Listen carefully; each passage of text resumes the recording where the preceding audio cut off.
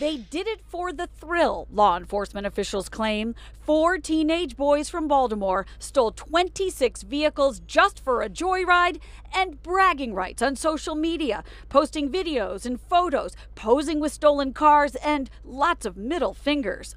The gang members wore key fobs from the cars that they stole on their belts like trophies, and they would joyride around with the cars and then dump them.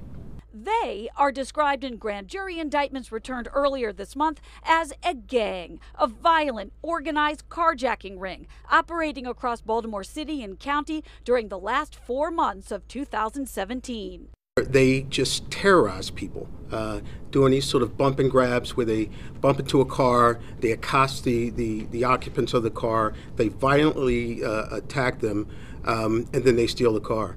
The 4 defendants taken down by a team of federal, state, and local law enforcement and behind bars tonight, charged with 16 assaults and 26 carjackings, including a case in Charles Village, where a city newcomer was targeted just 5 days after moving here. They chased me and they were, I was running and I was screaming at that point. They took pride in feeling no concern about the consequences of their violence.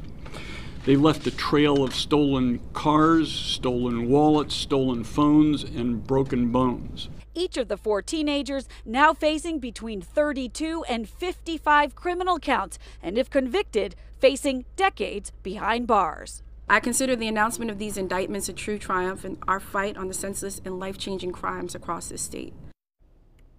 That was Kate Amara reporting. Now, at that news conference today, the Attorney General said some of the victims were actually victimized twice, with a gang using other keys on a stolen key ring to steal another vehicle from the very same person.